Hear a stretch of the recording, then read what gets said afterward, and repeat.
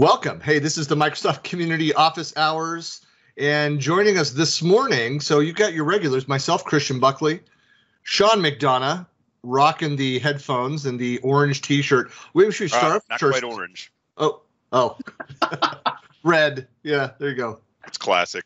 Nice. And Mr. Eric Riz. Hello. Hello, Mr. Buckley, Mr. McDonough. Nice to see you gentlemen here this morning. How are you? Doing well. For everybody that's watching, so we are live streaming across multiple locations, LinkedIn Live, Facebook, as well as Periscope via Twitter. So feel free to be monitoring different areas. If you have any questions you'd like us to attempt to tackle. I do have some questions queued up. Sean, Eric, do you have anything that's like burning questions from the community that you want to discuss in this hour? Again. No. Total slacker. I was busy enjoying Father's Day and my birthday last week, so that is nice. Well, and we are still recovering 2 weeks now from National Donut Day, so yeah, which can't forget that. In this household, I can guarantee you, I think we're all putting on excess donut poundage right now. Well, it's it is a religious holiday, and therefore it's a special time of year. We have gone out and purchased donuts 2 other times since then. So we just you have to taper down. Okay, you can't ramp up to that and then just stop. So true, and you can't just go cold turkey. No. Because I think that's dangerous. I think it's medically dangerous to go cold turkey on donuts. Agreed. And I'm sure there's some medical data out there that would agree or disagree. Absolutely. Yeah. You're referring without a doubt. Referring, of course, to the empirical research? Yes, of course. I thought so.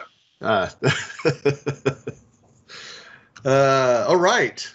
So, well, we do have, so I've got a couple questions that have come in that I thought were interesting. It's funny you see like the themes. I've seen a couple questions posted out in the Facebook communities around Office 365 and Teams, the traditional stuff like how do I back things up? The same questions that come over and over again. When is Teams going to have all these cool features that Zoom has? That's a very common question that you see again and again. Here's a Teams question. And so I'd love to get your guys' thoughts around this. So this comes from Dirk. He asked this on the 19th in the Teams group that's out as part of the Collab 365 community out on Facebook. And I think there's like 20,000, maybe even like 40,000 members of that community. It's pretty big. Yeah. But he says, maybe there's someone here who can help me. I have some problems with the video and sound quality in Microsoft Teams. All right. So he says, I've heard that. I don't know how to answer that. That's a tough one. Well, so here it is. So I'd like to get your thoughts on this. So it says his firm has a fast network. They're in infrastructure, secured with the firewall, the standard stuff. When someone behind the firewall connects to a person outside the firewall, so the home office, the quality is fine. I can see a connection directly from the home office to the firewall IP. If that call joins a third person, the quality problem starts. The video rate drops as I see jitter and lag. Sometimes the sound quality is rather bad. And when I can see the direct connection is closed and all connections are to servers from Microsoft, UDP. If I bypass the firewall, the connections are better. So there must be a firewall problem. I tried to switch off the intrusion detection system. Nothing happens. Bad quality.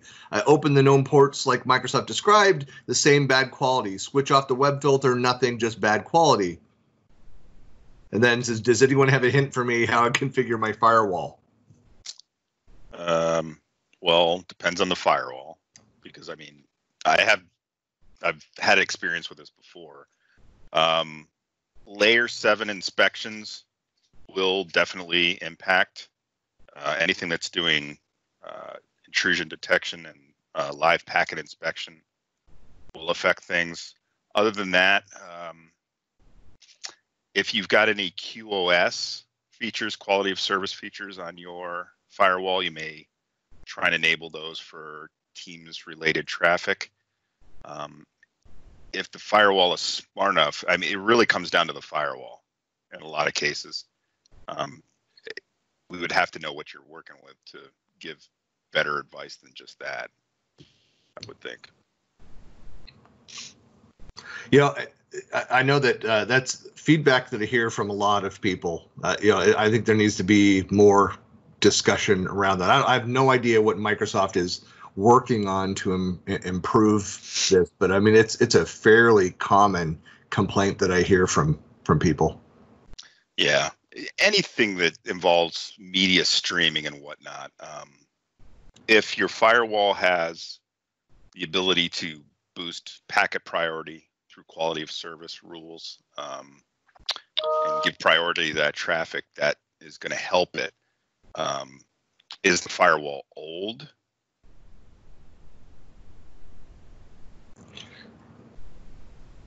Eric was talking about. He's taking ownership for dinging sounds. I'm exactly. See, Christian and I have a language. It's all based around ice cream and dairy products, but he understands exactly. And basements, yes. Exactly. And basements. Yeah, but if you've got any additional input regarding what firewall you're running, what you've got, you know, look at the age of the product.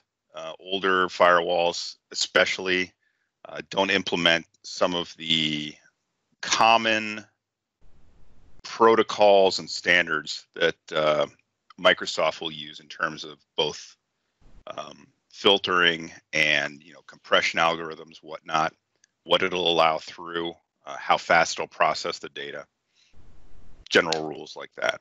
I mean, Microsoft tries to remain fairly neutral on these kinds of products, but you know, you still see occasionally you have guidance of not to say authorized solutions, but those that have been configured specifically to work with Microsoft networks. I don't know if that's the case for firewall products. There are recommended Microsoft recommended firewall products, but I've not seen any articles specific to that. The other thing that'll truly kill it, and this is true for all Office 365, Microsoft 365 traffic, if you have an authenticating firewall, because that authentication adds another third step potentially in a handshake in that in the packets going out, and Microsoft recommends that you whitelist any destinations, particularly on Microsoft's network, their IPs, host names, and just do not run authentication on traffic going to those sources. There are a bunch of other just general rules, but you know, those are probably the big ones. Well, it's interesting. I got another question here that's getting more into this train of thought around Azure AD Connect. Azure AD. Let's see. Chris asks, not sure if this is the right group for this question. Here goes. This was in the Office 365 group. I have a customer that wants to enable the following. When a user logs into their domain joined device using their domain credentials, they shouldn't be prompted for credentials when opening an Office 365 application. They have AD Connect syncing with Azure AD using past the hash authentication. However, they don't have SSO selected.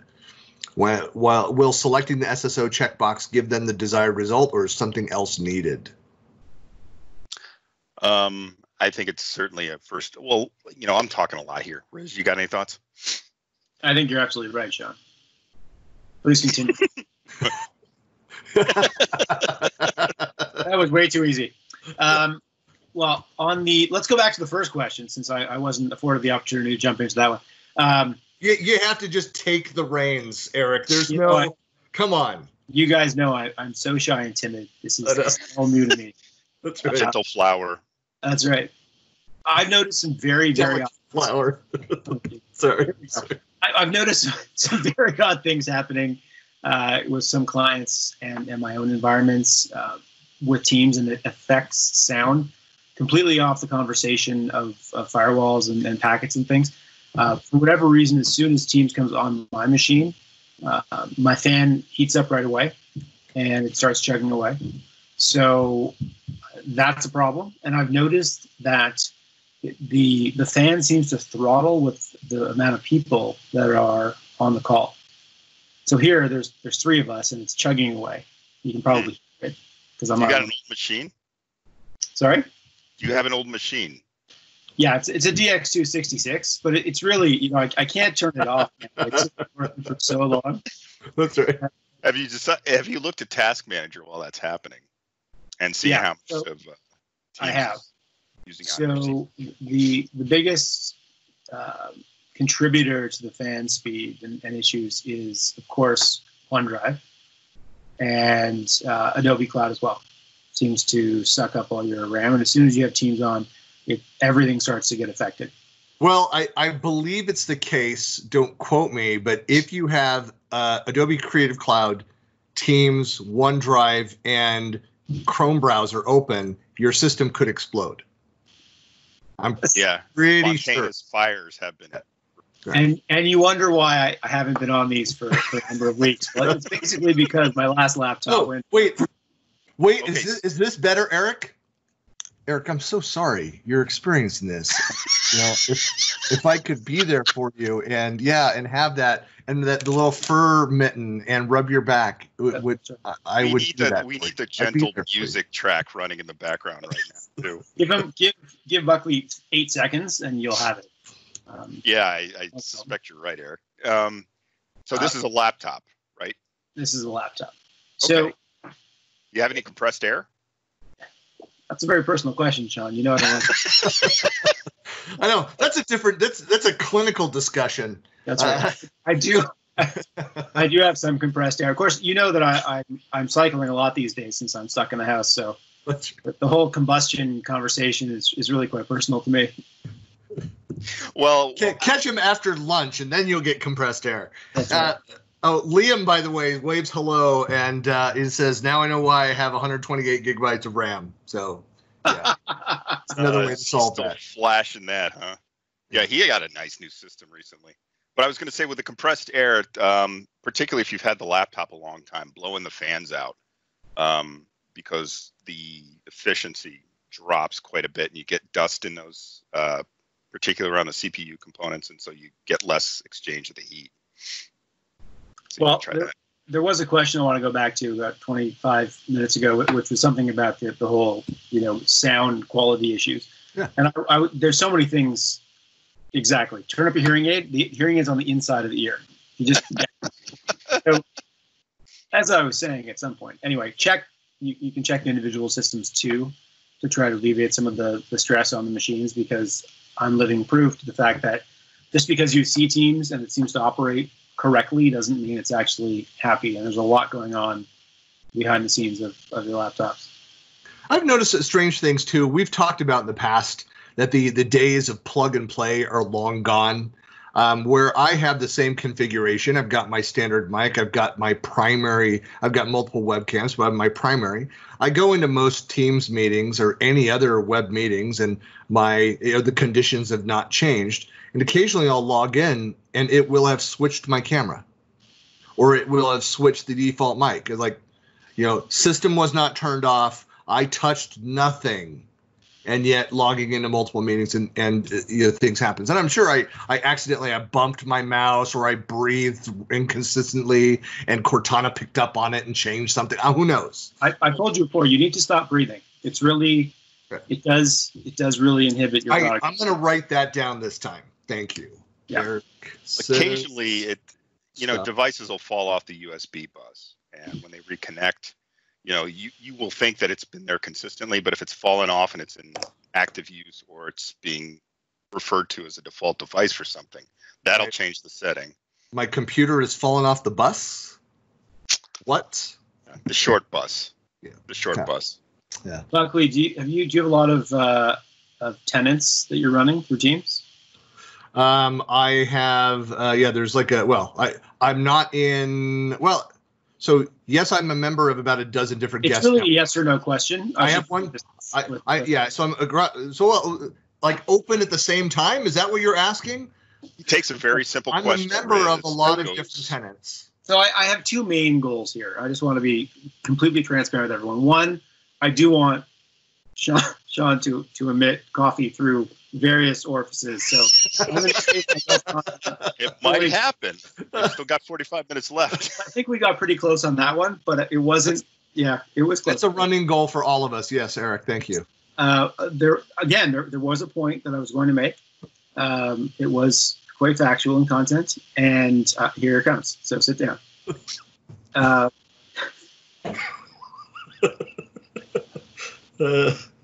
When you switch tenants, I've seen a lot of change to default settings between tenants. Okay. So though it looks like the same thing to you when you're just going, click, there's my little head, click from here, go to there. Okay, now I'm in the XYZ tenant. All your configuration could have changed. Okay. So if you are jumping around a lot during the day, as a lot of people are with multiple clients and multiple things that are going on, that sounds crying now. Double check your settings, especially before you start a call or something that's serious in nature, because I've seen a lot of things reset or fall off when you're changing things around. That's helpful. I'll have to watch that. I am like a lot of people. Christian. I'm sorry? You're a digital leper. Yes. Well, that is true. Well, I'd like the record to show that I was helpful. One. Okay, good. So what I do try to minimize some of that, toggling back and forth between the Teams desktop application. So I use Rambox, and I have 3 primary tenants that I am logged into as tabs in Rambox. And for those that aren't familiar with the Rambox, it's a free tool that's out there that I don't know what the paid version does or doesn't do, but a link. But do you want to go find that while I'm chatting it up? I will do that. Thank you. That is a to-do. But it's so I use Rambox because it sucks up less processing than does like having Chrome tabs open. The other nice thing about that is I can have multiple different services that are open. Thank you. So I actually have across my Rambox. I'm going to show you this. Let me show it right here for those that are watching the live. So I actually have Gmail, my WhatsApp family. So I've got multiple Teams tenants, Messenger. So it's really nice to have all of those tabs. I have that open. It does the notifications across all of those different messaging services all in one place. So I don't have to have multiple browser windows open. I have that one application that I can open and close, and it's logged in all those locations, and I get the notifications across the top of them when somebody comes to me. Because it's for me, I know a lot of people have this problem where I'll hear the bell go off, some notification somewhere, and then you find yourself digging to find where is that notification coming from, which service. It never happens to me. And I know. What's painful are those people, too, and I know we all have those people that we collaborate with. You're having a conversation in a chat in Teams, and a few minutes go by, and suddenly you'll get same thread of discussion via Facebook Messenger. And you're like, what are you doing? And they moved over for some reason, checked Facebook, opened up a chat, and just started following the conversation. So I find that one person in general that goes in between Teams, Facebook Messenger, and Telegram. And Liam, it's not you. It's not you, Liam. It's me. I did that to Liam the other day, and he called me on it immediately, where we usually chat via Telegram. And so I have to remember which friends I chat with and which tools. You see, if you were completely honest and open with everyone, you wouldn't have these problems. It's true. It's true. Transparency, Christian. It's very important. Thank you. Well, this Rambox looks a lot like a Docker kind of thing. Yeah. Let me go see if there's any other questions that came through here. More backup discussions. Back it on up. Either of you guys have much experience playing with HIPAA? Hungry HIPAA. Hungry HIPAA. I still have pain in my fingers. Yeah, a little bit of experience, both as a consumer and having a loved one affected by HIPAA quite a bit, which is my wife, and implementation and following the rules. Yeah. Just somebody who asked kind of a broad question about, has anybody have any experience configuring a Microsoft account to HIPAA? They're looking to use the new healthcare templates in Teams, and we're just looking for recommendations. So it's kind of a general question if you had any specific lessons learned. But yeah, I'm not familiar with the templates. Yeah, neither am I. How about you, Riz?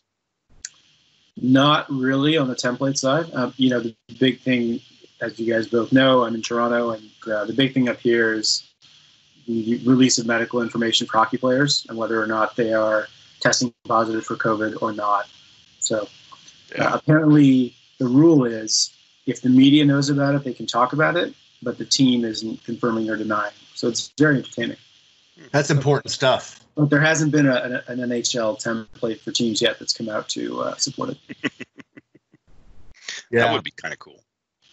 Yeah, ice hockey is critical to conversation here in the U.S. Oh yeah. Yeah. We had a distant. Oh come on, Eric! Every other time I said ice in front of hockey, you got mad at me, but this is one time you just let it pass. I was waiting for you to take a breath. It never happened. Even then, you're still doing it. Yeah. Okay, so Christian, it's just called hockey. Let's get it out there. I thought you instructed him to stop breathing. Yeah, the instructions are they're just that. They're more guidelines. There's no real execution. It's kind of like, governance in teams. It's nice to talk about, but it fails in execution. Yeah. The New York Islanders had a third string center named Hubie McDonough. We used to call him Cousin Hubie. Played briefly for the Islanders and was bumped back down to the farm teams. But yeah, we like to think we have a stake in hockey. I played in college. Did you? Ice hockey? Mm-hmm. The only one. You are completely ruling out intramural field hockey. Well, no one calls field hockey hockey. They call it field hockey. He has a point, Christian. I'm glad we have a moderator here. It really makes the conversation easier for everyone to understand. So are you adding a point to your score there, Eric? I thought that was his usefulness. How many you got right in questions? Oh, that's right. That's an unofficial one. Yeah, it would really be repetitive if I just show it every time. The viewers are keeping track at home. Showing it every time would be the definition of repetition. Yes, exactly. So I just when a point is made and it just gets tallied up, everyone's keeping score at home. So you're just going to show it at the end. This is the play at home version. Well, I can't just set the expectation. It just has to be spontaneous. That's true. Okay. I mean, we all know that Liam is keeping track at home. I'm sure he is. He's probably built some automated app of some kind that is tallying all this. In a far more insidious way, too. He's already hacked into my system. In fact, his hand just came through my laptop and grabbed my pen and put a 1 down beside my name. So. Well, you're lucky that's the only thing it grabbed, Riz. I feel quite violated right now, I must be honest. So here's an actual question. Arne asks, are there any limitations for assigning licenses to guest users? I use Teams for education purposes without qualifying for an education license. I'd like to add students as guests, but assign licenses to them for some time. I'd like to know if I could assign licenses like an Enterprise F1 license for the time of our course, approximately 3 months or so they can see, for example, videos hosted on stream and remove the license later so that they have normal guest access to Teams forever without me having to pay forever. Is that possible? It's a few questions that I've noticed on there about people trying to play the licensing game with free licenses. And somebody else was asking a question before we jump back to this one about, well, I've got 2 free accounts. Can I have the same domain on both so I can continue to not So if I add from the second batch of free over to the first one, then I'll have to pay to have that many users under my domain. Can I have my domain on these 2 free tenants? The answer is no. No. One domain per tenant, or multiple domains on a tenant, but a domain can only live on one tenant. One-to-one mapping, yes. Yeah. Yeah, one pellet, one trip. There's no duplication there.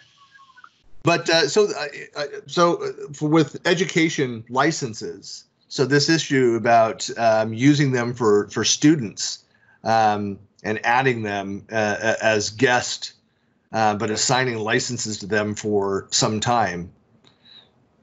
My first thought was like, well, if you've got a batch of licenses, if you're doing one class at a time, you can always add those individuals in on those paid licenses at the end of that course, then remove them. They go back to you reassign, reassign those, but then they lose then that access, that history. So they can be on there as guests, but it'll be separate from the account that was used as a paid licensee.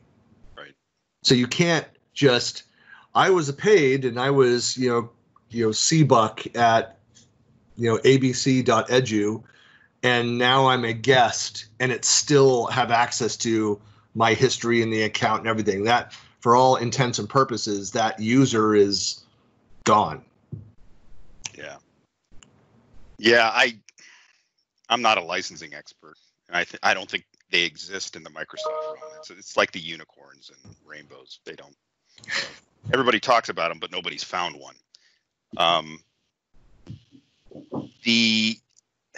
You're only going to get continuity of the account as long as I don't think the data is going to actually go anywhere for some time, but the data wouldn't go there anywhere. I mean, as long as you as the license holder, as the domain owner and admin, you retain all of that. And so when you remove someone from the system, you're participating in those conversations. So those conversations, all the content, it all is still there within the system. Right. But I'm thinking it from the continuity for the user's perspective. Their perspective, they can't assume they're going to have access to that data if they lose their license and move forward. Right. But, it's like you said, for any other user, if I'm the administrator of that tenant and I roll somebody out, I'm going to get access to their data. I can reclaim it and do what I will with it. And right. They should be doing that, but that's about the only continuity you're going to get. Well, one caveat there is, though, if you have a, sort of 90-day class, 3-month class, and you have a student that is gone for the next 90 days, doesn't take that class, but comes back to that same professor, 3 months later for another class, and when the admin is going in, when the teacher is going in and adding them all back in, you can always reassign that or assign that individual back to their earlier profile. There's still a history of that profile in the system. Yeah. You can re-enable that.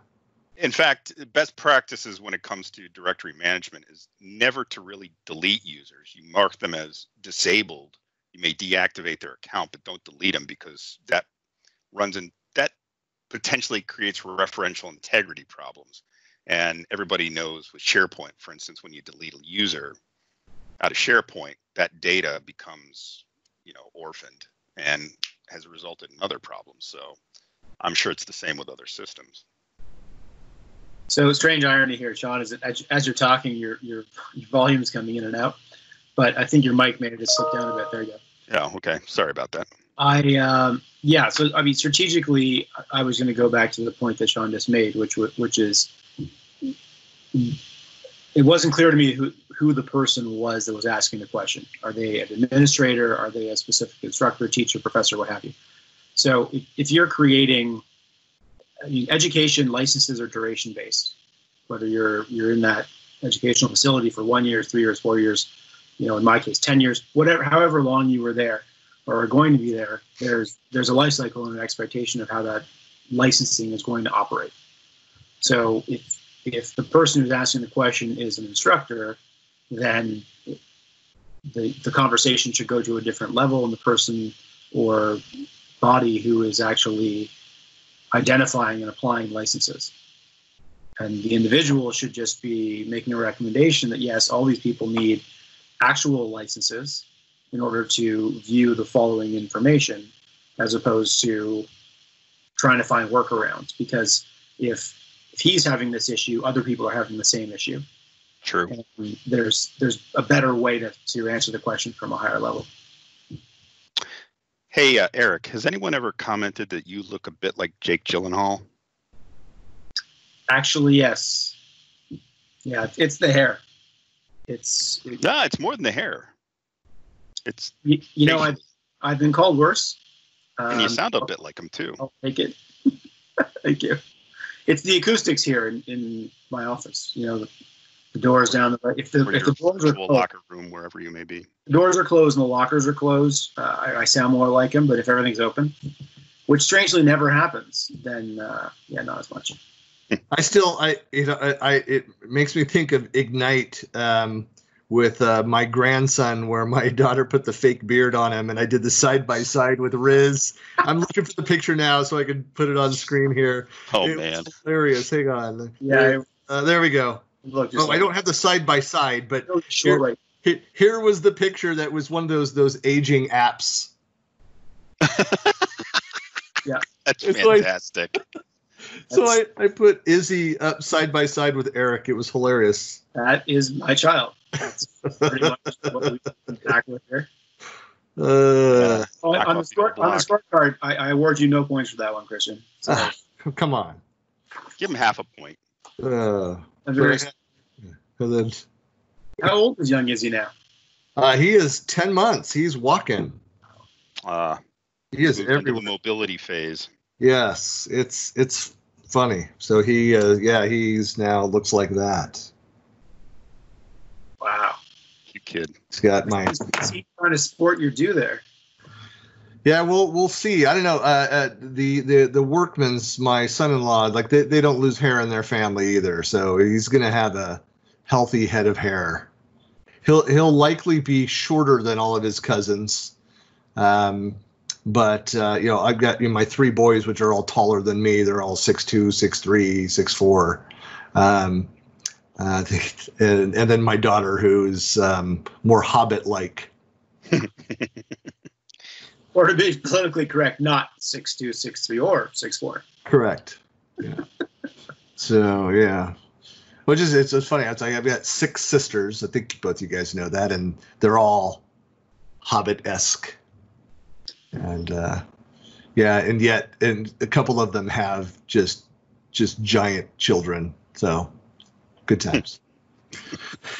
All right, let's see. No other questions right now in the watch party. If anybody's watching on the live stream and wants to ask some questions, any other topics you want to bring up while I look across other devices here, Sean? Comes to me, huh? I do not at the moment. I'll try and manufacture one for your next go round. By manufacture, do you mean make up completely off the top of your head, or? If I cannot find a better stand-in. Got it. It's actually from a live person as opposed to my imagination. Yeah, well, generally we'll go, Eric, and we'll pull from a couple of the communities, the AMA communities out on Facebook. Usually a ton of questions that are asked there. I got an interesting question here as we were talking just through email. Clearly really topical and poignant, efficient, and time sensitive. Someone wants to know if I'm available for a conference call tomorrow at 2:00. I love that. I love those completely random emails that come in when people just send you invites. This is now graduated on the marketing side to invites. They send you an invite for tomorrow at 2:00. Right. So that it will pop up and remind you that they're harassing you. Now, is that, Eric, let me ask, is that it could be about two things. One, third-party lead generation services. Correct. Or two, outsourced engineering to another part of the world. So engineering services. So it's one of those two things. I don't know when a company's going to figure out that sweet spot of lead gen services specifically for companies that don't want outsourced engineering services. There's got to be some opportunity specific, a marketing campaign. Tired of getting just standalone lead gen and getting pinged by these outsourced engineering firms. What we do is, I had one. I'm just trying to burn time while Sean had things up a question, but I have one great story on this, which was the most interesting lead gen marketing piece that I've ever seen. It happened a few months ago, and it was two people, probably really only one person with 2 email addresses, but 2 people who had a conversation about what to provide me with and what they thought we could use with each other while copying me in the CC field. So it was, hey, Tom, I really think that Eric could use this list and access to this part of our MVP, and let's discount him 50% because he looks like Jake Gyllenhaal. Can we do that? And then 35 minutes later, the other person would respond, also copy me again, and say, no, we can give them all these things, but the discount is too large. But I guess since you offered it already, we could still extend it. Call in the next 29 minutes, and there's a little ticker at the bottom. It was annoying, but very entertaining. I thought that was really creative of this person or these people to. Wow, do that. Eric, so you got insights into their sales process. Did you take advantage of that awesome deal? I did call within the 29-minute limit. 3 monthly installments of $9.99. That's right. I shared. Actually, Christian, I gave him your credit card. Thank you. Ironically, where I happened to have this conversation. I shared some insights of my own, particularly words that had 4 letters in them, which felt particularly appropriate at that time. It was fun. Hey, related to this though, through LinkedIn, and I had posted out there, got a lot of Twitter and Facebook responses and comments on, and I wasn't joking. I said my daily process now is that I go through, and I'm, the first thing I do is I clean from my inbox all of those items that came through that didn't get picked up by the filters in Office 365, and it happens, and I don't stress about it and freak out and scream via social about what comes through the filters. If you ever go look at your spam folder and how many hundreds per day did not get through, I'm thankful for to only have a handful per day. My second step though is to go onto LinkedIn and do the same cleanup in my inbox. My third item is muting or unfollowing people who have gone politics insane. A little bit of politics is fine. A lot of politics is not okay. It's not healthy. But this on the second one is really kind of my question. Do you guys remember when part of setting up your LinkedIn profile would ask you what contact types that you allow? Yeah. That was, and I think it's still in there as part of the profile. And yet, from what I can tell, there's absolutely nothing that's done to meet that allowed contact. I've often wondered about that. And so why even ask the question? Either provide the solution. And this is something that I'm actually it was bad enough over the weekend that I'm going to write a letter and submit it to our, it'll be a strongly worded letter. No, I'm going to, that sounds so similar to, I'm going to burn down the building. I don't know why. It just. Yeah, slight disparity there. No, but I was going to threaten the letter. I'm going to write the letter.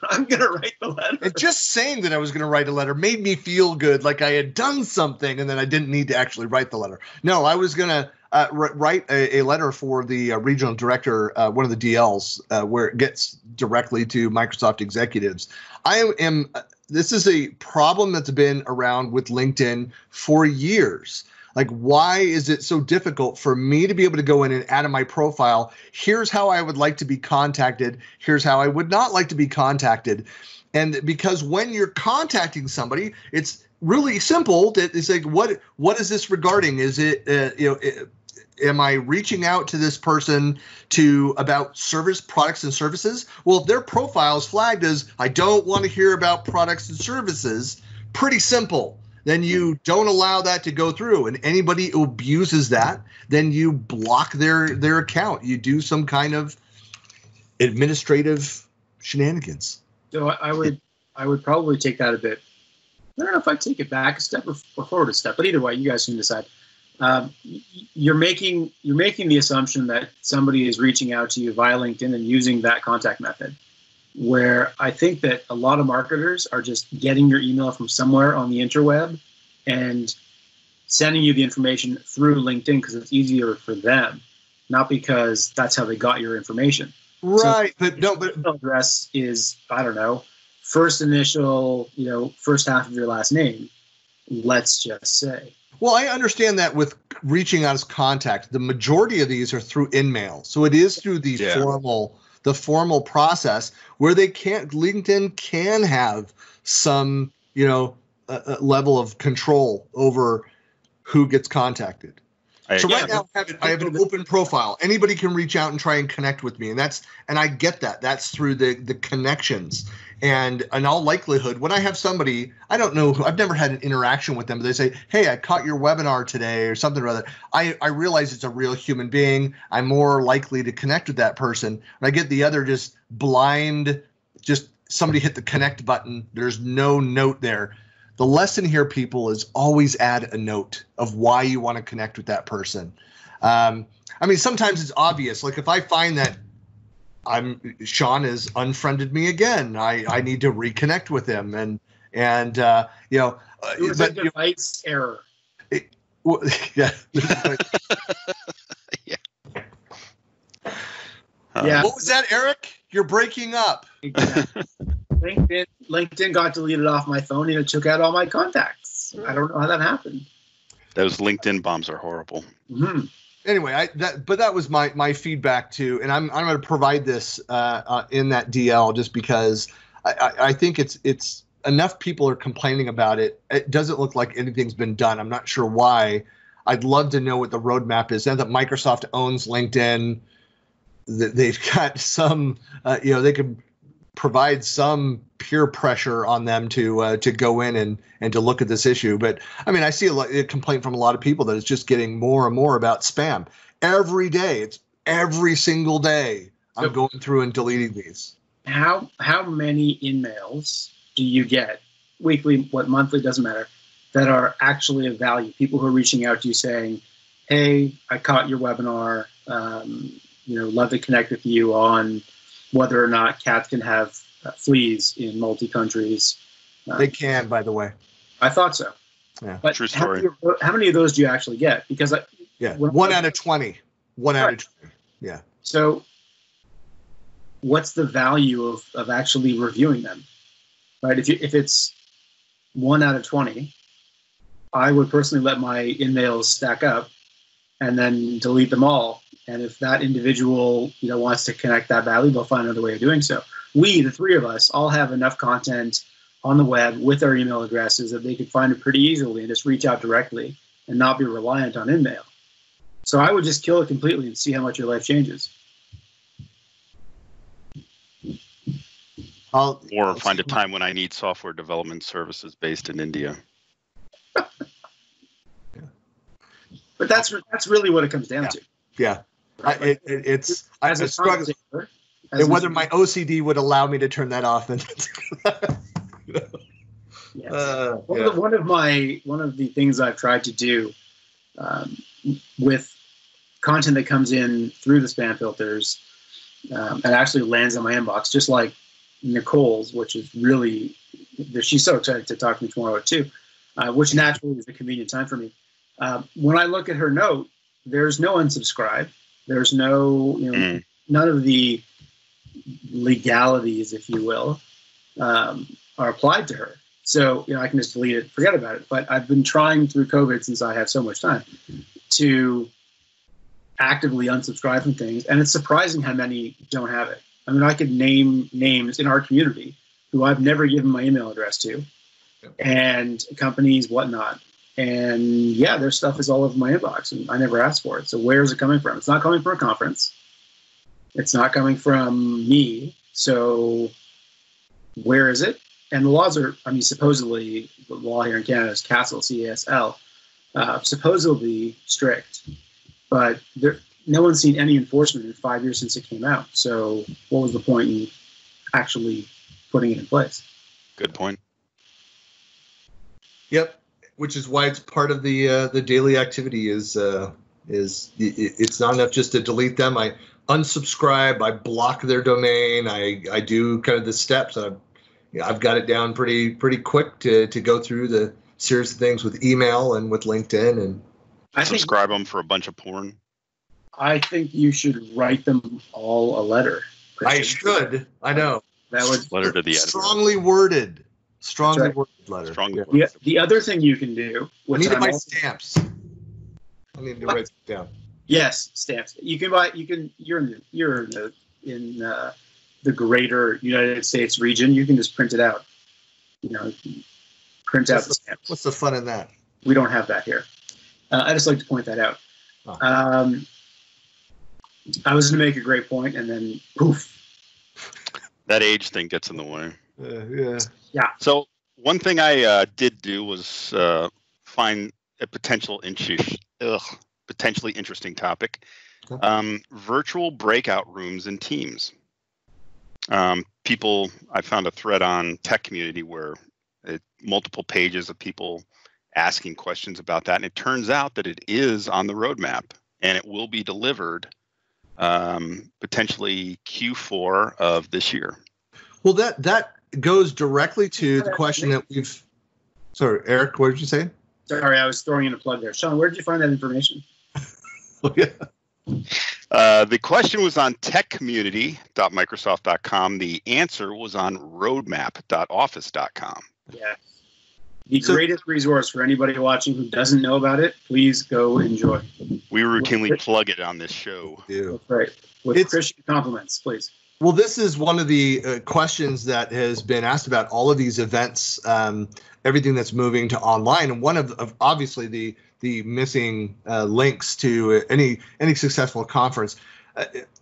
Talking about the Tier 1 Microsoft events specifically, the value is not in the content of the sessions and the keynote. And look, there's great content. I don't want to demean that process of going through there and what's being shared.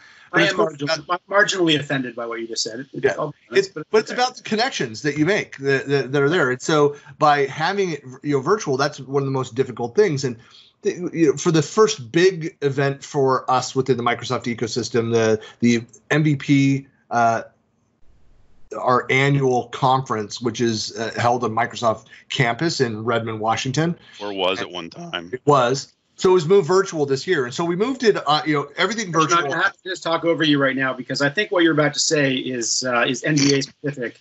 And we can't condone you saying these things. So please cleanse your brain and only let content come forward that is public domain. Thank you very much. Yeah, thank you. No leaks, except for the vegetable. So one of the biggest the biggest concerns about this move is how do we make up for that gap around the connection? We have coming up this next month is Microsoft Inspire, which was also moved. That's the business conference, so it's all marketing and salespeople. It's formerly the partner conference. The partner conference. This was going to be my 11th year in a row of going. So really disappointed. Last 2 years, I've driven down from Salt Lake down to Vegas. Beautiful drive, I spent very little time. Obviously, the keynotes; those are always exciting. Microsoft spent a lot of money. They did some really cool demos. So Satya and Julia White being two of my favorites, and their presentations are usually just stellar. But it's I spent the majority of my time at that conference in the expo hall, talking with vendors, talking with partners, going through and talking with the booths. How do you do that in these virtual events? Sure. And so that's been this big question. So I'm glad to see something that's officially on the roadmap around these. I think that'll help around having these separate spaces that you can go into and collaborate. Now, how that shows up, how do I go in? Like, is it just a list of rooms, of topics? Am I able to kind of preview, like, who's in there, what's being discussed before I commit to jumping into a conversation and taking up a spot? It'll be interesting to see how they do that. Yeah, I put the link to the roadmap item in the chat if you want to share it. They don't provide too much detail on it, but there's a little bit of right up there. So Christian, to your point, that's a really nice URL, by the way. Yes, it's super simple. You can reach it easily. Christian, to your point, I've been in a few conversations now for a number of upcoming conferences who are struggling virtually with how that URL is even prettier. Who are struggling with how to provide vendor spaces for their conference.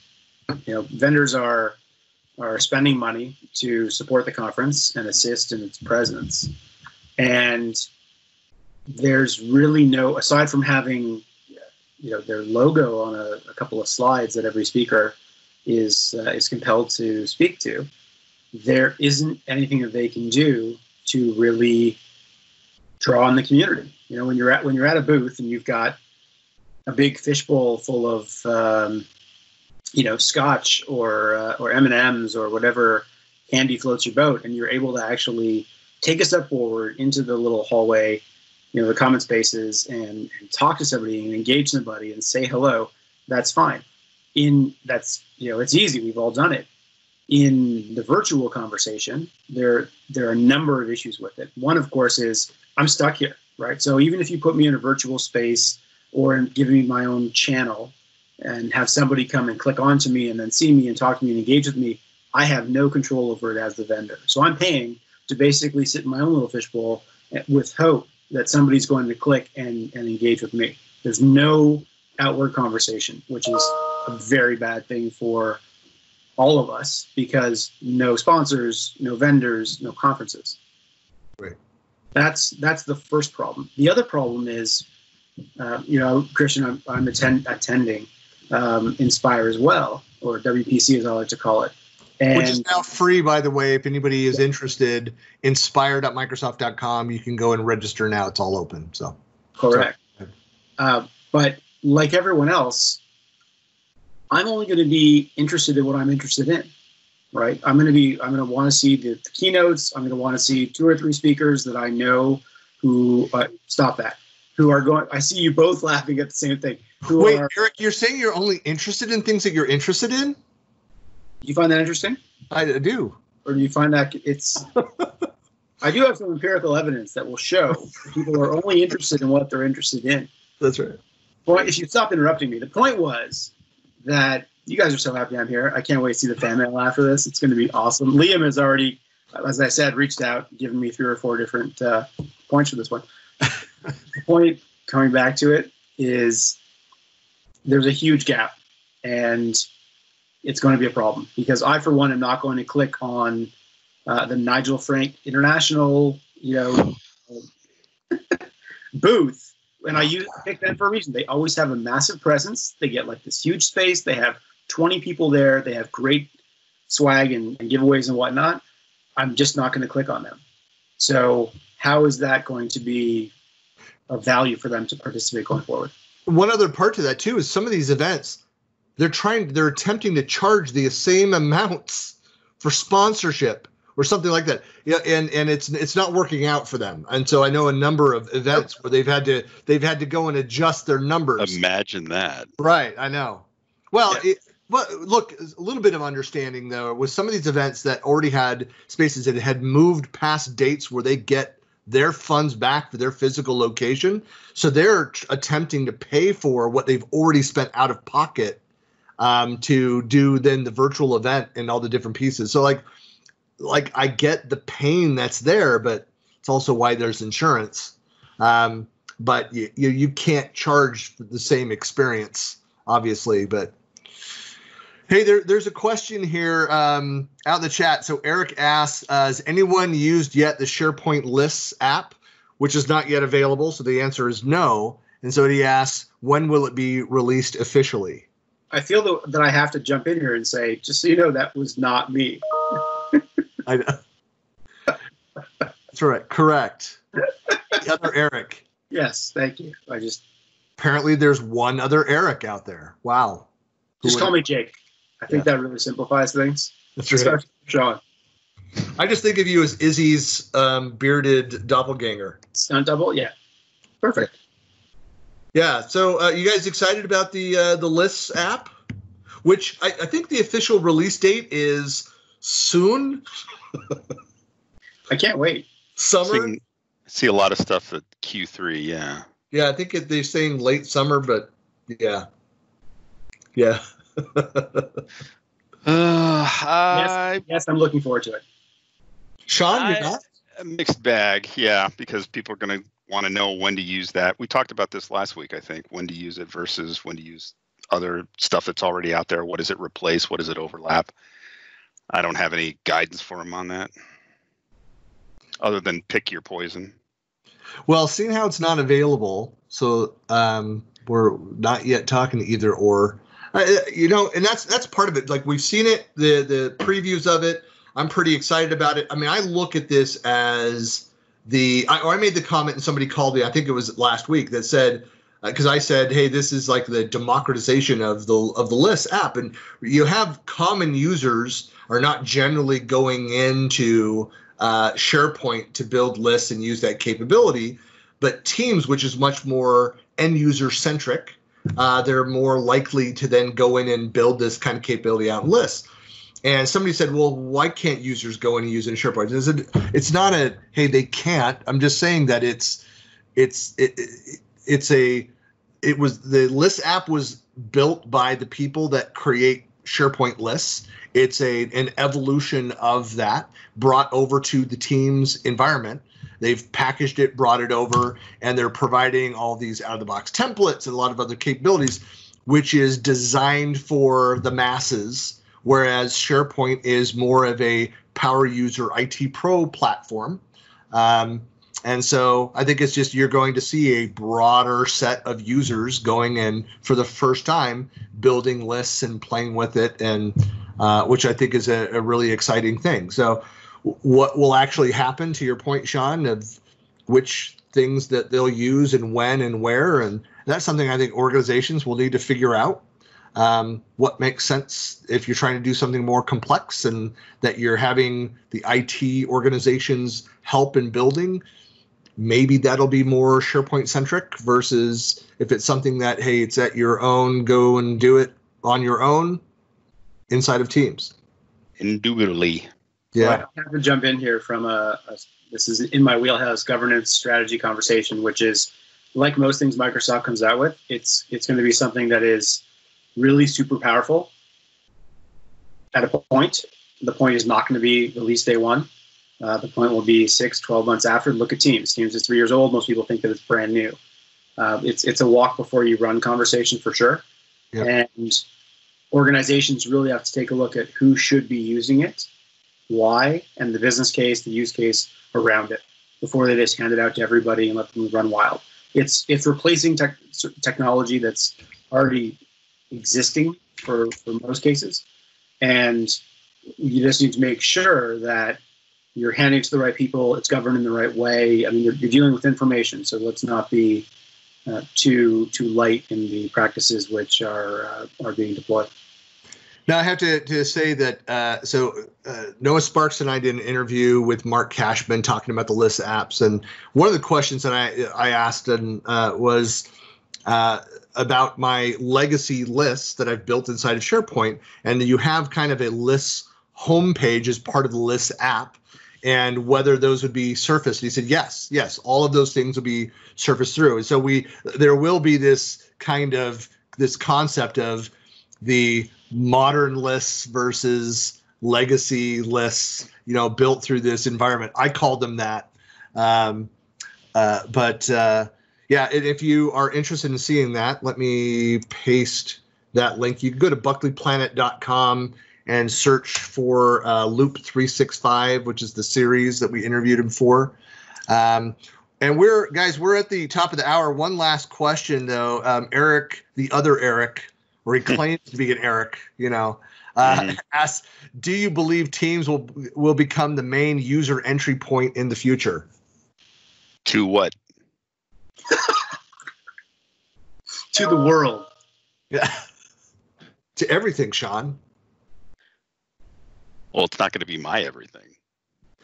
I think for most, when you think of SharePoint being the primary focus being the portal experience, Yammer for those organizations that use it is that community site which is integrated into the portal experience. But from the day-to-day workplace, I think the hub for teamwork moniker fits Microsoft Teams. I do believe that it will become the primary first location that users will go into and to get project work done. I mean, look, if I were an enterprise user coming in logging to my system, I would think that the portal with the company news might be the homepage, that first place that I go. But when I then go to get work done, I'm going to work on my first of my 3 projects today that I have open. It'll be inside of Teams. So that'll be your second first stop. Correct. First, he's going to spend 3 hours on LinkedIn in the name of efficiency, and then he's going to go to Teams. Right. It is. Eric points out, said, yes, but are you an end user? Or are you an IT pro? Or are you a dev? And obviously, if you're a developer that's logging in for the day, what you were working on until 2 a.m., you're likely not going to go, let's go see what's happening in the chat inside. You're going to go to XKCD and check out the current XKCD. That's right. So I think the answer for me is, once again, let's go to use case, let's go to persona, let's go to who the right individual is that will do it. To me, and I'm a good example of this because I'm very different from Sean, not just follically. No, you're not. General. Same. It's almost like looking into a mirror. It is a mirror, in my view. It's a mirror. I'm looking at myself. Next week, I'm going to put the headphones on. There you go. And put a dress on. It'll be confusing. Badwick and. I'm actually not frozen there. I was just stunned by what you said. Because you're going to mirror that, Sean? We were talking about mirror images. Can we answer Eric's question? The answer is yes. I see Teams for the business user as a desktop replacement. Yeah. And part B there is that it's called a kilt, Sean, and he's wearing one right now. No, he's not. He's not. No pants Monday. I was going to say, and I would first I'd have to be wearing pants in order to be wearing a kilt. Well, gentlemen, we'll end on the pantless note.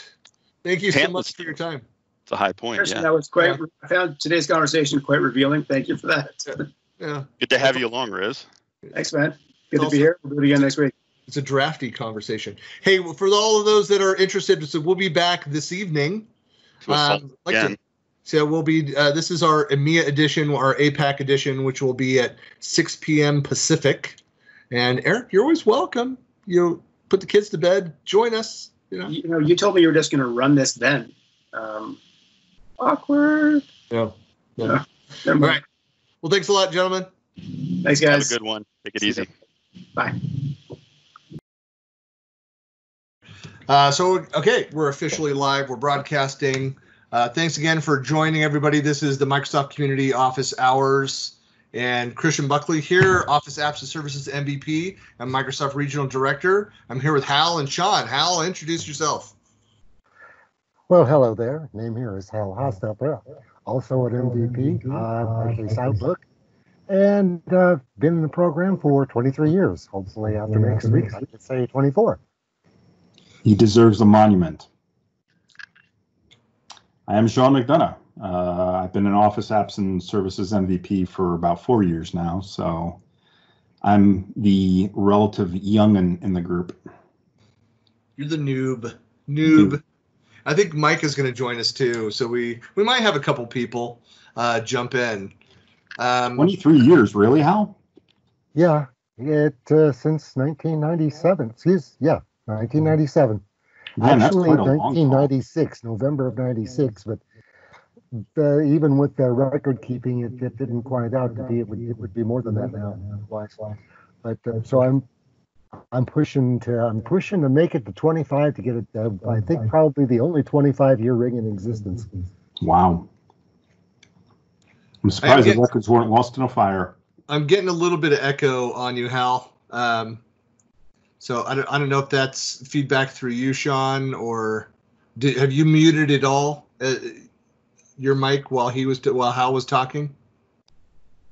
No, I didn't. Okay, because it started and stopped, so it was just odd. So I don't know if the AI is adjusting or whatever what's doing, but we'll mute as appropriate. We'll rise above it. We're professionals. All right. So I had a couple questions that came through from this morning's session that I want to tackle. Again, if you're watching on the live stream in one of our locations, feel free to post your question there, and we'll try to address those as well. And I'll make sure that I'm monitoring all locations this time so that I've got everything open so I can look and find any other questions. But here's one. So we've got, of course, there's a ton of Teams related questions that are coming through. And that's why Sean just ditched. He fears the Teams questions. Oh, there he is.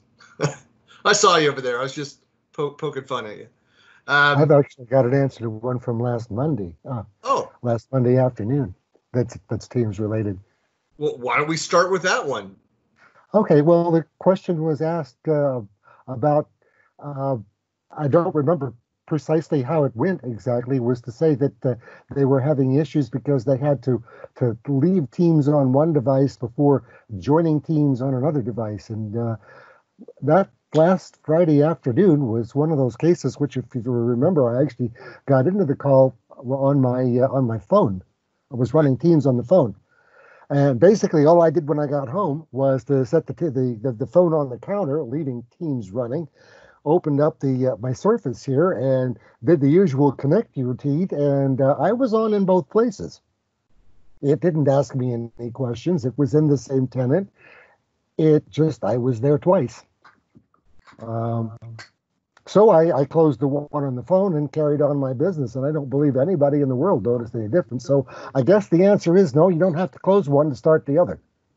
Well, I know that other people have done something like the exact same scenario, sitting at their desktop, but two browsers and having a desktop client and browser and on another tenant logged in and listening in on a meeting and muting on one, answering a question over here and participating in the other. And I know that there's quality participation when that happens, that kind of multitasking.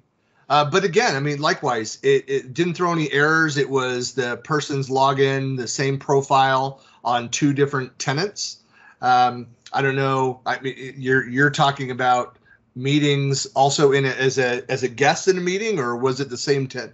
I guess it was. If you were on this call and joining, you were a guest in both places.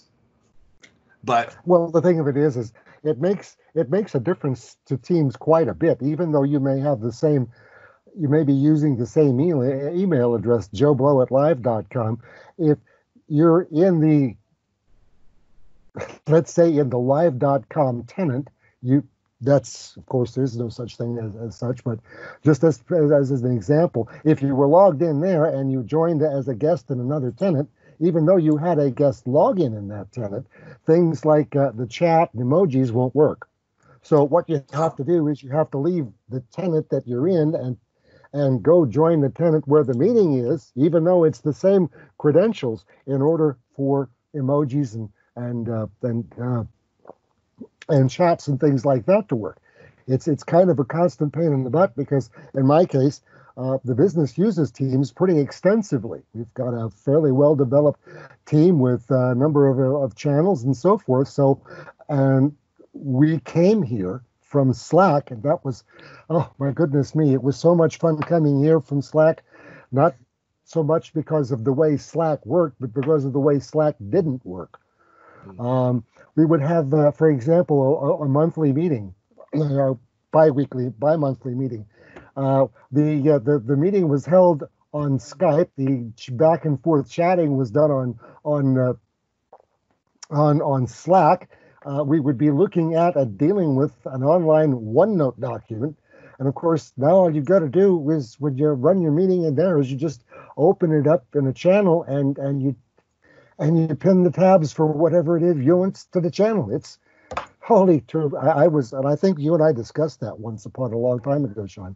Sean, but Christian, yes. We've been mistaken.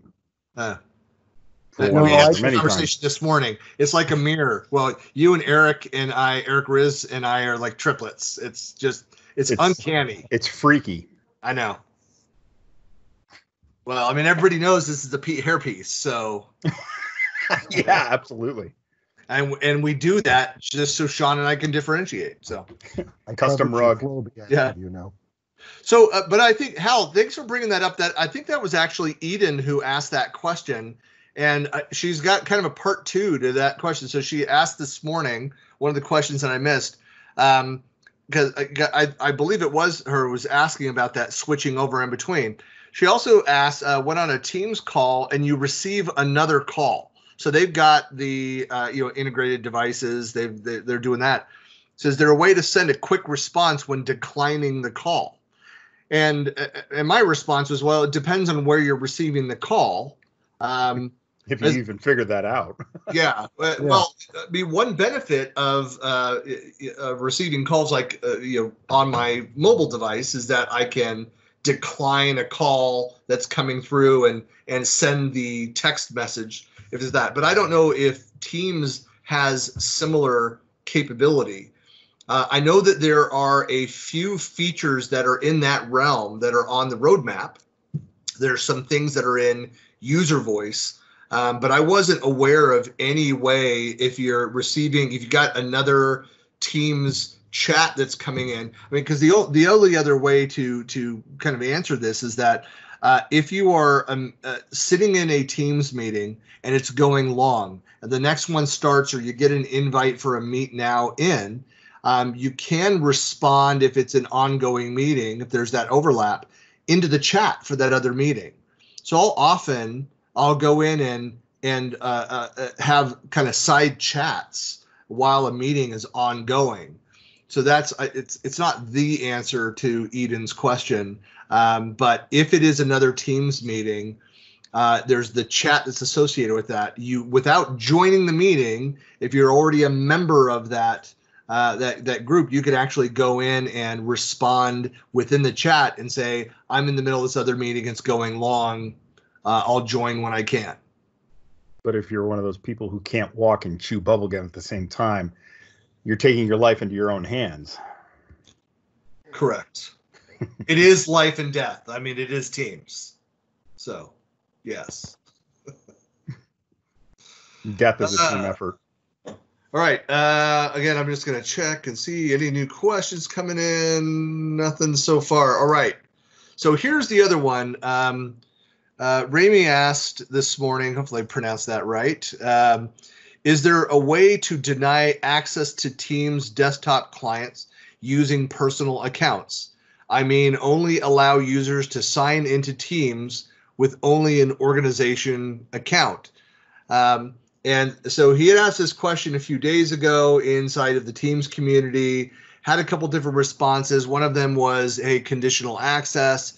He says, I create conditional access to block access to Teams assigned to guests and external users, but it didn't work. Currently, users can access Teams with personal accounts and can send sensitive information and documents. So, one thing that you can do in the creation of a new team is you can go in there and define it's the block list, the allow list, the new phrasing, blacklist, whitelist. Yeah. You can go in and as part of that setup and say only allow from your organization, for example.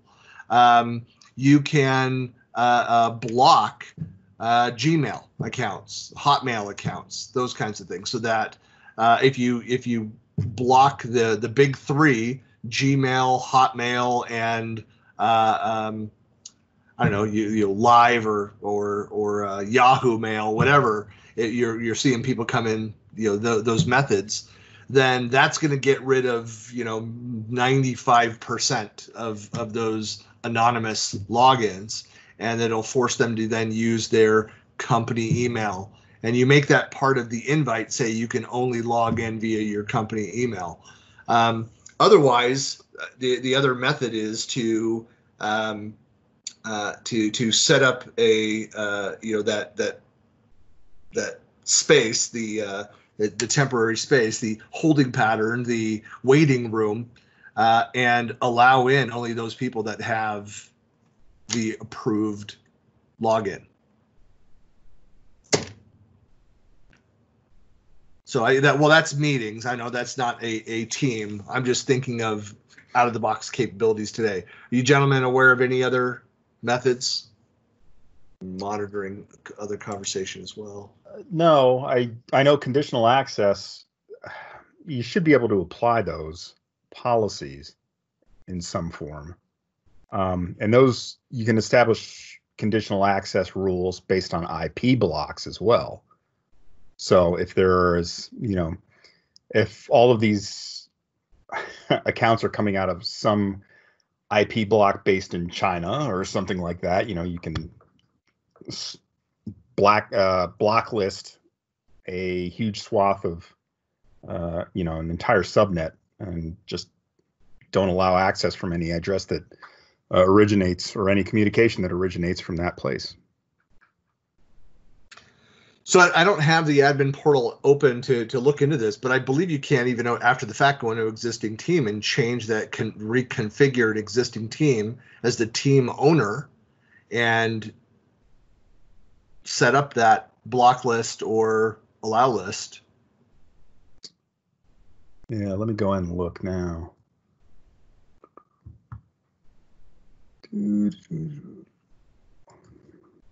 Hal, I noticed that you're sporting the blurred background rather than the exotic locations fake backgrounds today.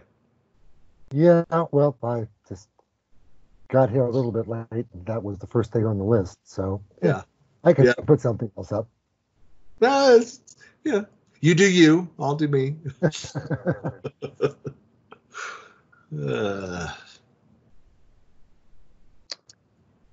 I was talking with so somebody dropped in on Friday. Sean Owen Allen dropped by. Oh, did he? In town? Yeah, he was in town for doing some work and then was driving down in southern Utah with family, and we hung out for about an hour. How's he doing? I was doing well over there at the Zones, and we were talking about. He was lecturing me on how to get better green screen type effects. He's like, you're using OBS. You should be using. I think he was XSplit. He was pushing. And, yeah, need to try out. That's what I need to do is finally get everything working the way that I need it to work. Let's go throw some new tools in the mix. Yeah, really. Yeah. While you're looking that up, let me see, just check any other questions. Again, if you're watching on the live stream, if you have any questions, go ahead and ask, and we will try to address those. And all right, see another question that we had here. Rashawn, are you still looking that up in Admin Center or looking up? Well, yeah, I'm adding.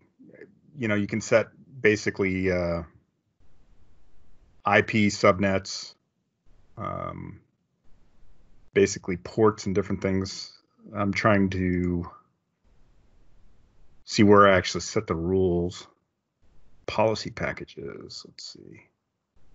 Well, they've got predefined policy packages that might be of use to people like education, teachers, healthcare, clinical workers, public safety officers.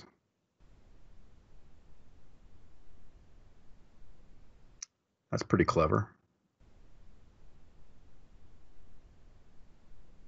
I don't do much Teams administration, really. Yeah. Yeah, but the org-wide settings. I'm sorry, go ahead, Hal. Well, I was going to say there's Teams administration and there's Teams administration. Unfortunately, to really do appropriate administration on Teams, you've got to be able to get to that part of the administrative console. You've also got to look at groups. You've also got to look at SharePoint. And I think there's one other place or two yet where you have to look at if you want to make sure that everybody has the appropriate permissions to do whatever it is they may happen to do. I've got a situation with teams in our organization where I can turn Teams stuff on and off, but I really don't have any.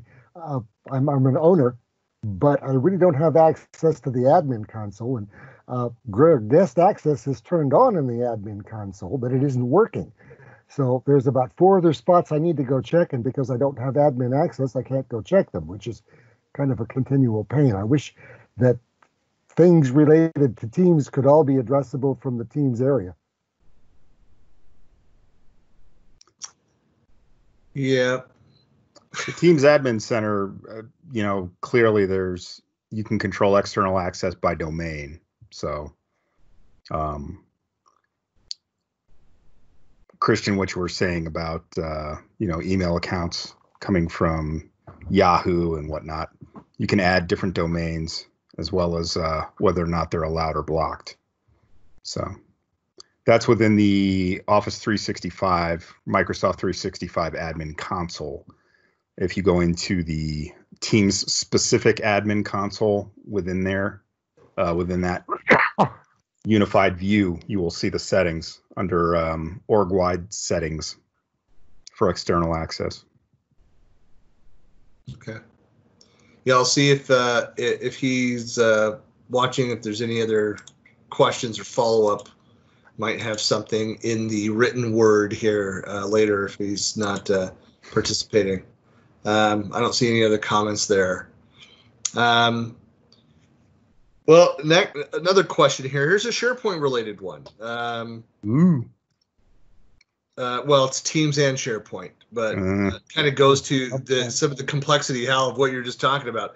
Is there a way of preserving this from James? Is there a way of preserving the SharePoint site when a team is deleted? So I'm wondering if applying a site retention policy would protect it, but I can't find anything through a competing search site to confirm that. Ugh.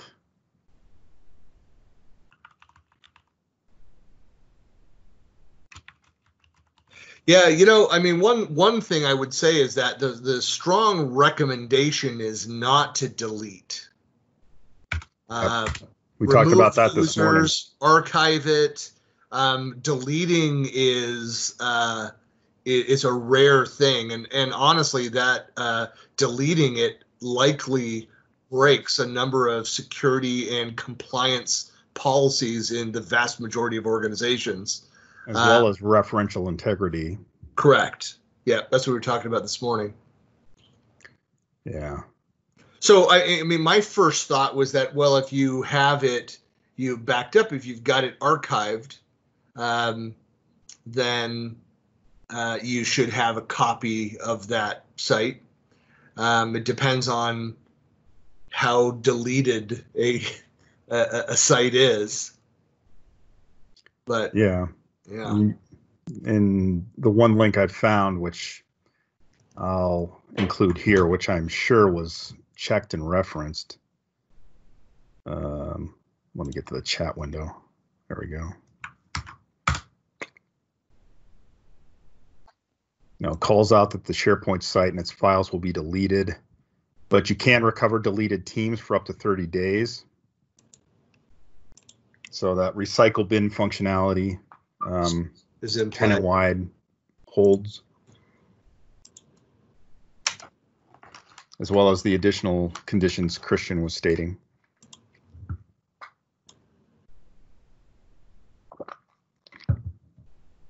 Yeah, again, I would ask that first question. It's like, why are you deleting it? What are you doing that you need to delete that? Generally, was it truly deleted? That you can go in and delete it. This was like some of the we've talked about this a number of times. This is our 14th week of doing this. Sounds about right. And 14th episode and part 2 of the 14th episode. So the 28th time we've done. Yeah. I'm just doing resume stuffing there. So we've talked about this a number of times. Is that some of the first questions people were asking when Teams launched 3.5 years ago, was, well, how do I archive? It's like, well, what do you mean by archive? What are you actually talking about? And what is that process? So when it was deleted, was it truly deleted, or was it that all users' access was turned off? They were removed. The admin did it to make it fall out of everyone's navigation, yet all of the assets, all of the conversation history, the discussions, the exchange assets, as well as the SharePoint assets are still archived, and they're just asleep, hidden from that world. But all of that content, all of the artifacts created are all searchable. If you delete it, you're talking about that structural integrity. You're removing all of the conversations, all of the links to it. So there will be broken links to content that were mentioned in other teams, other conversations. Like there's crossover in between all of those different components. Broken links within email.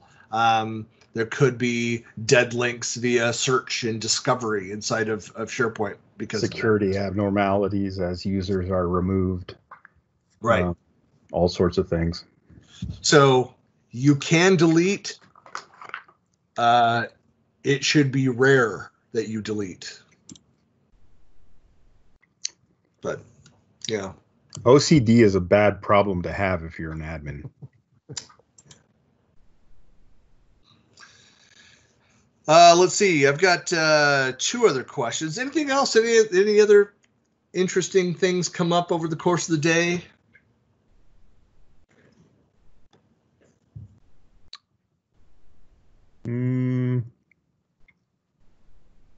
Not particularly.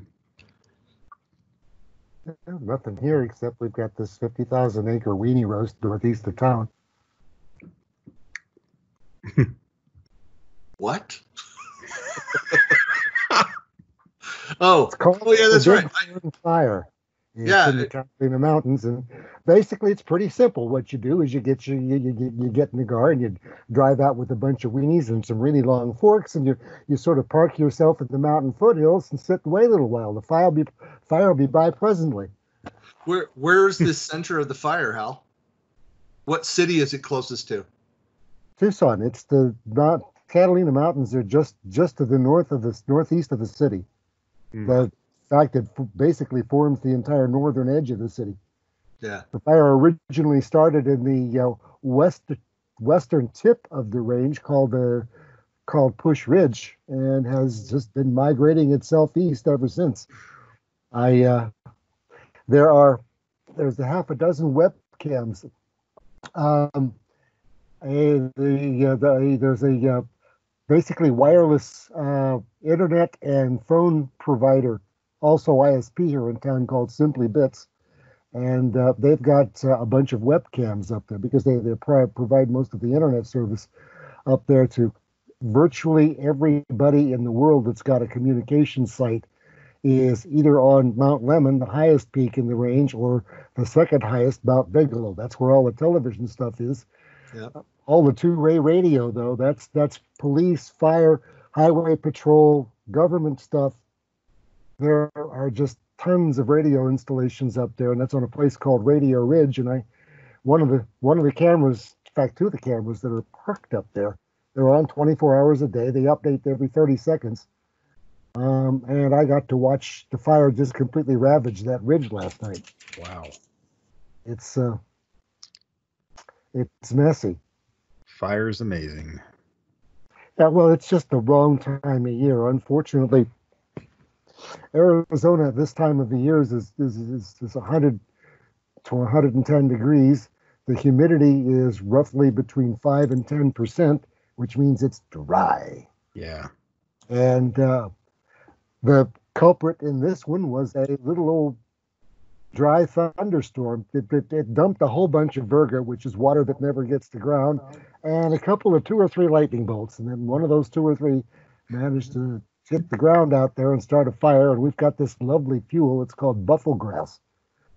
It's, I believe, a plant that's native to Africa that was brought here for I don't know what reason, but the stuff is invasive. It grounds out a lot of the indigenous desert vegetation, and it has the nasty habit of burning like a blowtorch.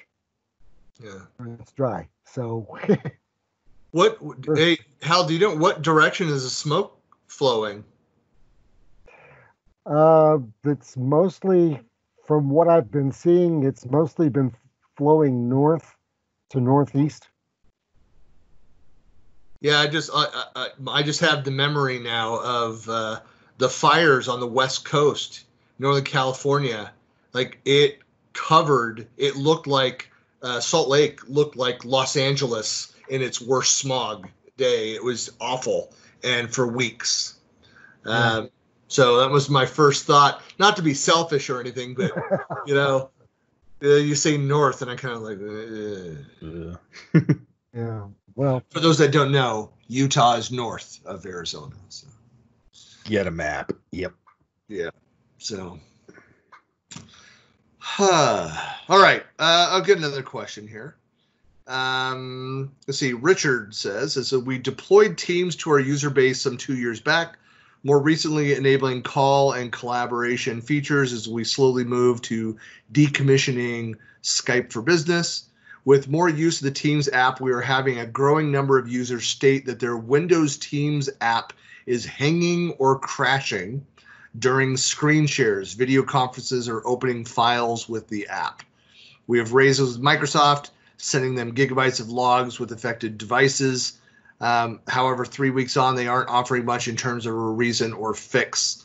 We've updated firmware, drivers, cleared Teams cache, disabled hardware acceleration, to name a few, but still the issue persists on random devices with no viable trends. Anyone else experiencing this?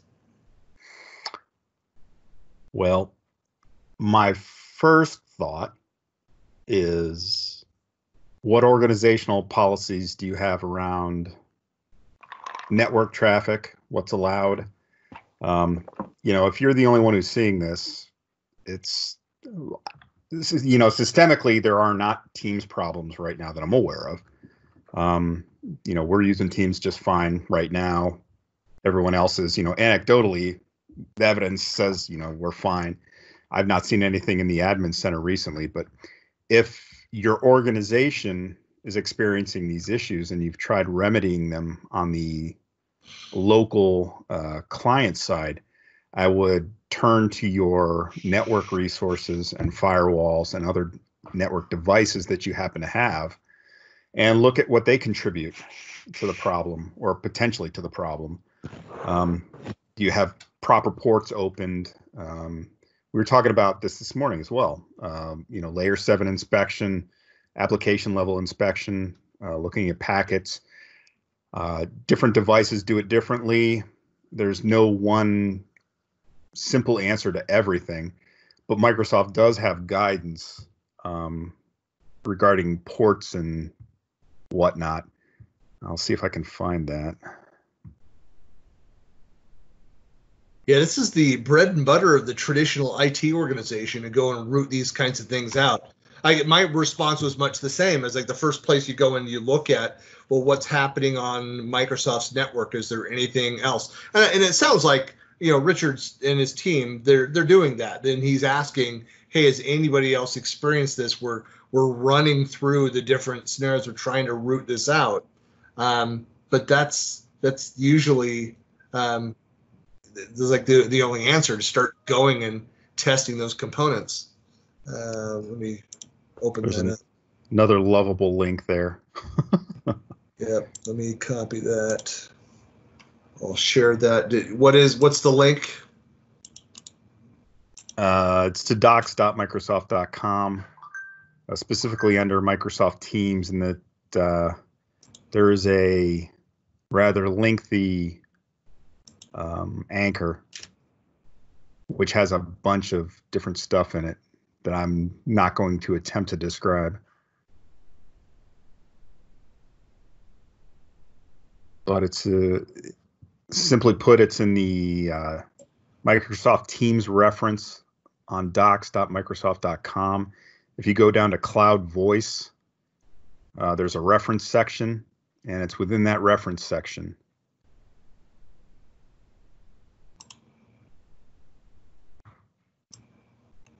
This particular one is called Microsoft Teams Calls Flows. Team Call Flows.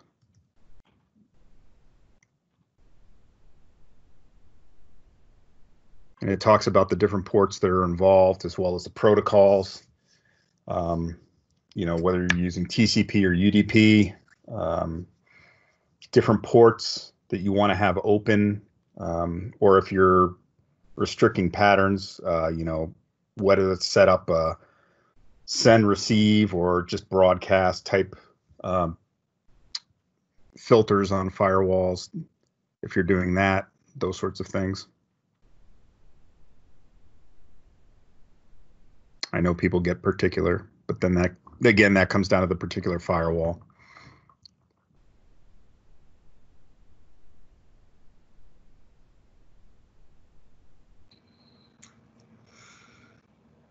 Yep. And then, yeah, it's basically you just have to go through and just start testing those things, checking those one by one, and usually you get to know a lot about your network. And you probably find some of the ugly things you never wanted to know about your network as well. Yeah. Well, thank you for that link there. So I've added that into both of the live streams. Hal has now moved to the airport. King Air and Space Museum. Busy bit of ground space there. Are you able, like, I've always wanted to visit one of those places. Are you able to go and walk around, or is it guided tour stuff, or? You can go and walk around, get inside stuff. Really? All kinds of good stuff. Yeah, it's a wonderful place. Very cool. Will they look at me strange if I've got that 5-gallon canister of gasoline and I try to fuel something up and hot wire it, see if it'll turn over? Well, I don't know. They've got an SR-71 out there, and to the best of my knowledge, that takes JP1. Make sure you bring a car battery too. Yeah, that's right.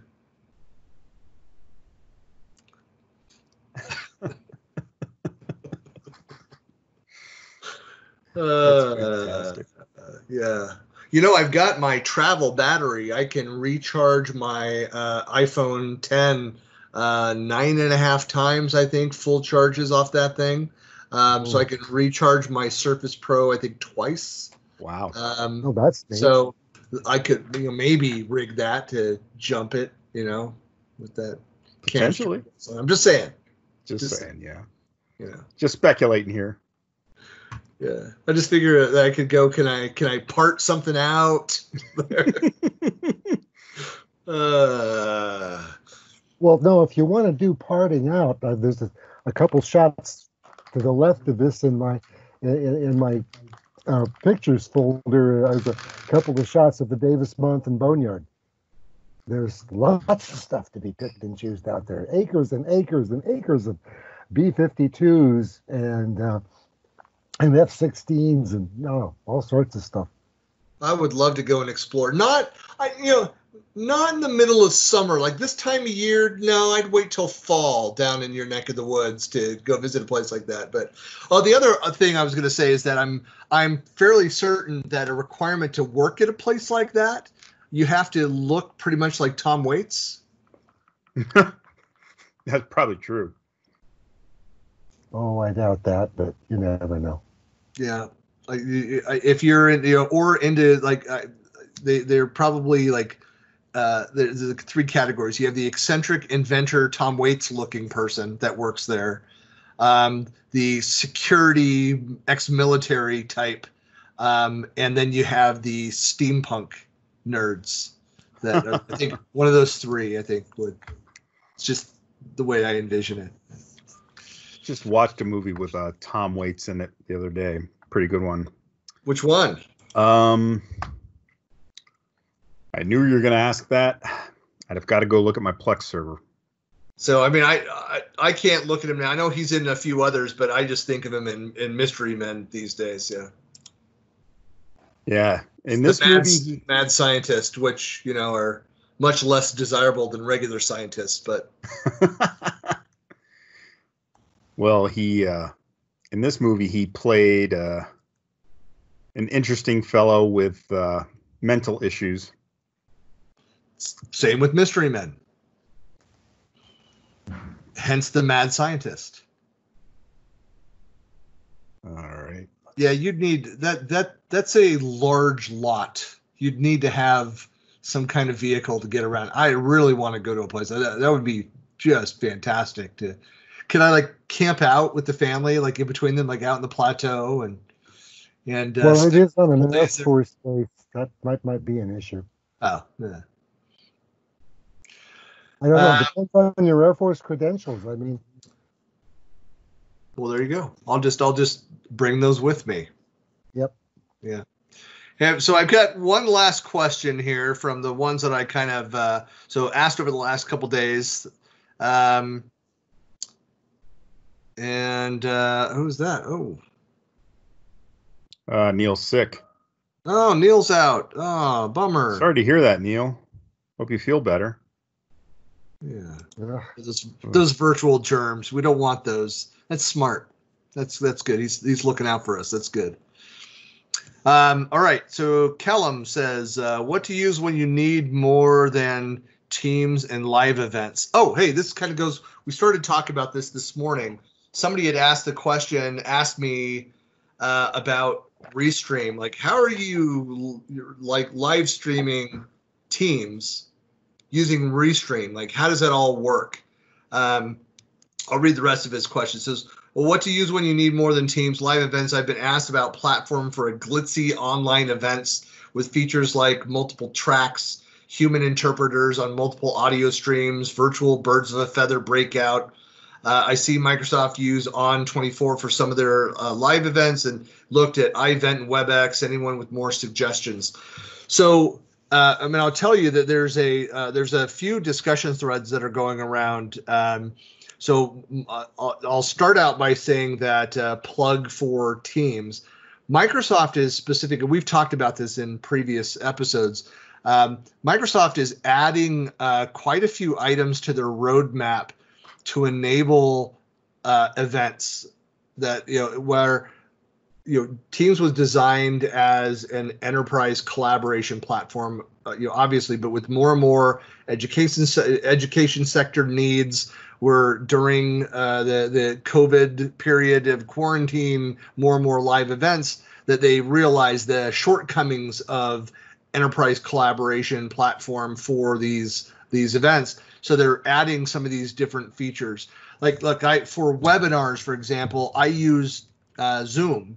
I'm a paid Zoom user, so I don't have the problems that people have with the free, but it's because it's really inexpensive for small webinars that are 100 to 500 people.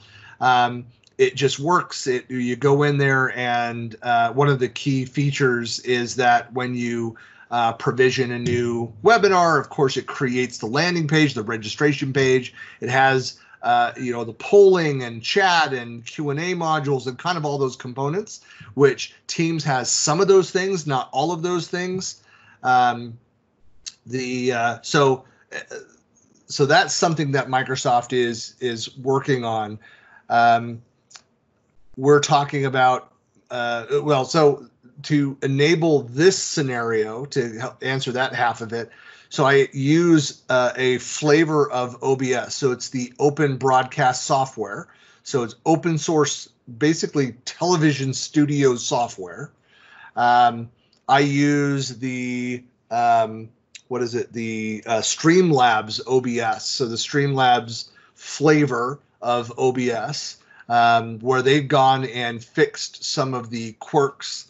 For me, so I have in my my primary monitor, this is my secondary monitor. I'm basically sharing the monitor. So as I showed earlier, I can drag and drop things in and showcase it there. And I just have a very simple setup inside of OBS where I am, capturing everything that's happening within this monitor, which allows me to use my camera. I've got a virtual camera that's taking the snapshot, my camera pulling my face into this, and then I have it pointing to restream.io, and that's what actually goes and broadcasts that out. So you can have you'll be running multiple sessions via OBS, or multiple cameras in a session, and fade in and out, have all of your screens, have all of the names and Twitter handles and the lower thirds and different effects going on, and music and light changes and all that kind of stuff. And I actually use this Elgato Stream Deck. I'll hold it up here if you want to get fancy. So this device here, where I have it set up with, you can have it each of the different screens. So if I want to do something where I move this primary screen over to the side and split the screen and share a slide but still have our faces, there's just a lot of magic that you can do there. But just out of the box Teams capability, obviously Teams Live does not stream to the social channels. With Restream, it'll allow you to actually push it out and simultaneously broadcast to multiple channels. So to Facebook, to LinkedIn, to Twitter, to a bunch of different locations. So we talked about this morning a little bit about coming features and how breakout rooms are coming in Q4 of this year. So to further support the notion of, the conference style access and people doing conferencey type things, we're getting some of those features added. Yep. Yeah, that was something that we talked. Yeah, you're right. It's a missing aspect. It's a gaping hole in most live events. Is the online events are just really bad at bringing people together to collaborate around there. So you can't go into an expo hall and go look through the vendor booths. Right. I can't go find a group of people from my user group. This is something, whether we go to, Inspire or Ignite or Build or whatever it is, one of the things that we do is here, our user group in Utah, we always, come together, find each other, who's going to this event, and then try to have lunch or to just talk about, what are our takeaways there at the event. And you can't do that during the event either. So the idea of having these rooms, these dedicated spaces that you can have a sidebar, the content is going, the sessions are happening live, but maybe we want to go and have a talk about SharePoint migration, and anybody that's interested in talking about a session that we just watched with Microsoft's latest, talking about their latest APIs, the migration APIs, changes to that. Let's go have a sidebar conversation there. So they're trying to provide that feature, which will doesn't get us all the way there, but it gets us further along than we are right now. I still like there was a vendor solution. I apologize, I don't know the name of it. Maybe somebody out there is aware of this. But they created where it actually had like a visualization of an expo hall. It had tables. And so you could have vendors at a table. You could have topics assigned to a table. And then it limited the number of seats. And you can actually see, okay, that I want to be in that discussion. It's full. Oh, somebody just left. I can now grab that spot and then go into that virtual space. And be able to have that conversation with a limited number of people. I think they had like 8 or 12 at the most, so that it's a few enough people that could actually have a dialogue and not run over each other like this. Yeah. Yeah. Let's see. I think I think we're going to see. We're going to see a number of other tools that will come out of this COVID period, where I think we're all we're identifying the same gaps. So I think there's going to be multiple solutions for the Microsoft ecosystem, from the competitive solutions, looking at shoring up this need. Yeah, it certainly bumps up the priority on some products and features of products that we've been waiting for. Yeah, I'm just seeing Liam is on chatting again. He doesn't want to join the discussion. Come on, He's Liam. happy to Yeah, join really. the Facebook live stream and comment on there. Want to see you here, Liam. Yeah, and Joel as well. And Joel's got the invite. He has in the past. So anyway, yeah, Liam is saying he has the Elgato Stream Deck, the Elgato lights. What's the advantage to the Elgato lights, Liam? Is it just lights that are fancy? You paid more? I want to see my name in Elgato lights. Yeah, you got the you never hear that phrase.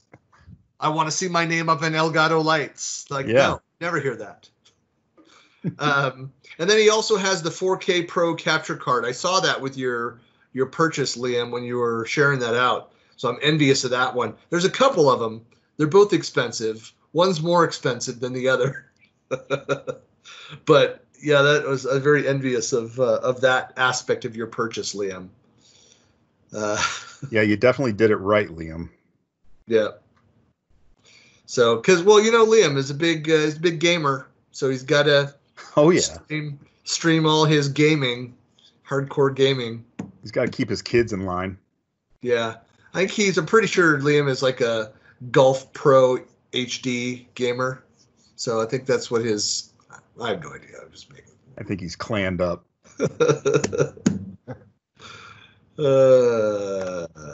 Yeah. Let's see. Any new questions? I don't see any other questions here. I don't have anything else lined up. We got another 11 minutes. What else should we talk about? What do you guys got going on this week? Anything exciting? More working from home? More of the same, yeah. Hey, I've got a question. Are either of you guys planning to go and do any in-person events this year? Do you have anything planned? Tentatively. I know that Rackley is very intent on holding the North American Collaboration Summit. Yeah. Down in Branson. Is that September? Yeah. Towards the end of September.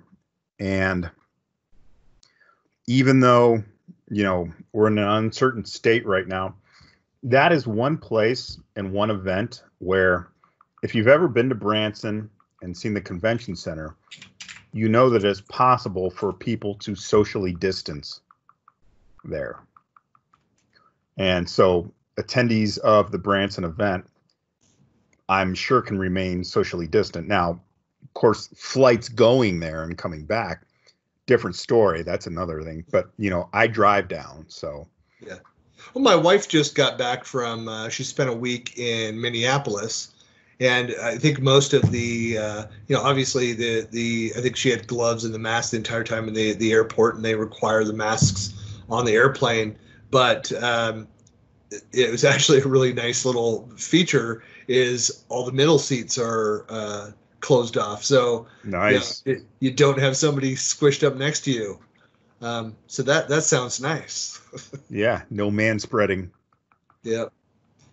I'll be doing that same flight out one way. I'm going to be driving my daughter and son-in-law back to Utah. So driving with them, and then her father-in-law driving them back out. So I'll get to experience. That'll be my first flight since the beginning of February. So what about you, Christian? You got any plans to attend in person anywhere? Yeah. So I have, right now I'm on the schedule for events in October and November. And I need to verify. I think October over in Germany may conflict with the wedding. So I have to figure that out. I know that SharePoint Fest just adjusted their Seattle dates to October. Are they in October now? Yeah, I believe they are. They sent out that notice. And then they're in Dallas. It looks like they've departed Chicago, and they're in Dallas in December. Yeah, I got the notice to submit for the latter one. Oh, by the way, Liam defends himself. He's actually driving between Utah and Mississippi, so he has an excuse for not joining. So that's a bit of a long haul, isn't it? Yeah. Oh yeah, and Joel says it's Slovenia Thrive, and then there's M365 Saturday, both in October. Yeah, I think we're going to see.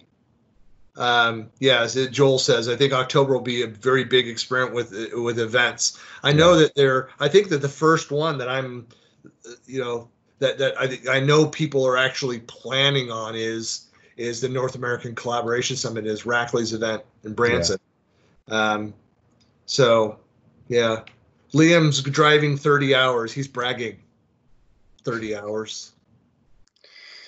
More power to him. I mean, I'll do the 10 hours down, 10 to 12 hours, down to Branson, but 30 hours in the car these days, I don't think I could hack that.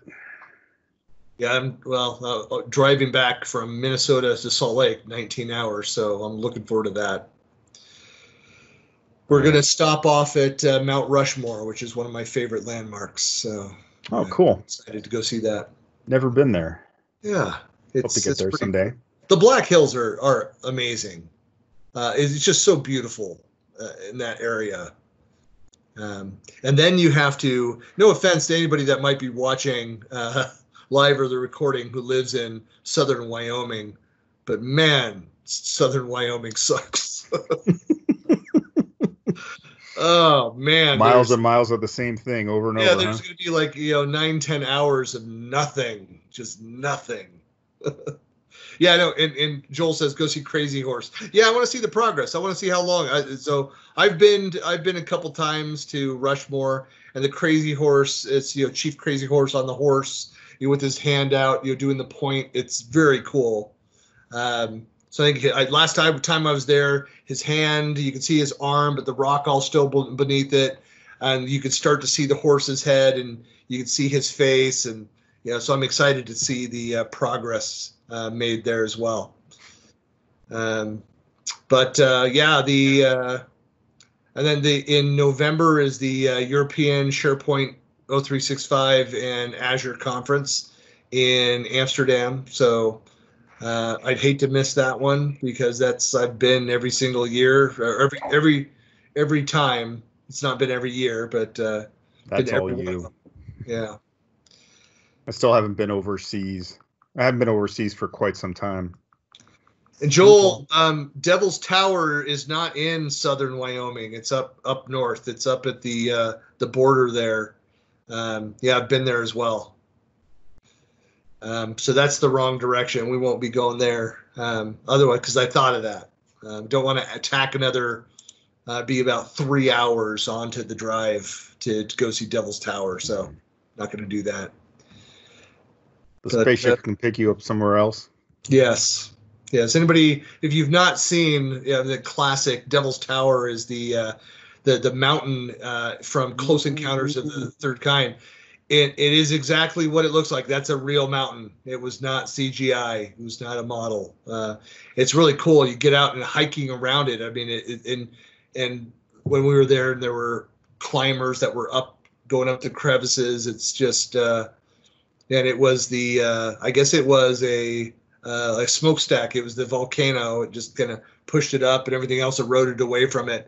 So it stands out from around it. It's not like there's a row of these mountains looking like that. It's very unique and otherworldly. Cool. It's a unique location.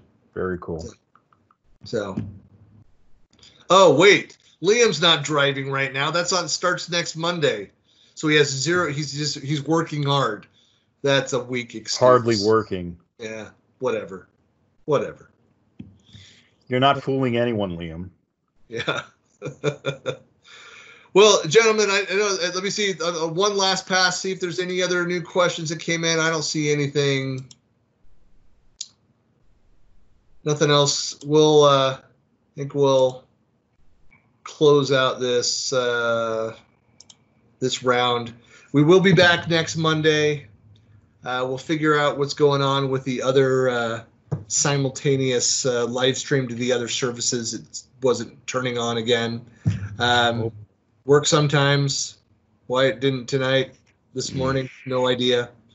Just updated my Plex server, so you got the latest bits when you go out there. Yeah, I'll have to go take a look. With the boatload of movies that I threw out there. Well, thank you so much for joining, and we'll be back next week. So again, we're at 8 a.m. and 6 p.m. Pacific every Monday, except for the 27th of July when I'll be out on a lake. Every Monday except the Mondays Christian doesn't show up. Correct. Feel free to live stream it to do it, gentlemen. Come on. Well, we'll see what it can do. Yeah, maybe. Yeah. Probably not, but maybe. Yeah, I'll definitely consider doing it for 5 minutes and then. It's a possibility. Yeah. It's not. How would you be up for that if Christian? Pass the buck. Okay, well. You guys can always collect it, not live stream it, just record it, and then we'll just publish the recording. I'll be back Tuesday, late Monday night. So there's always that option as well, and we'd always just capture it and promote the recording. Sure.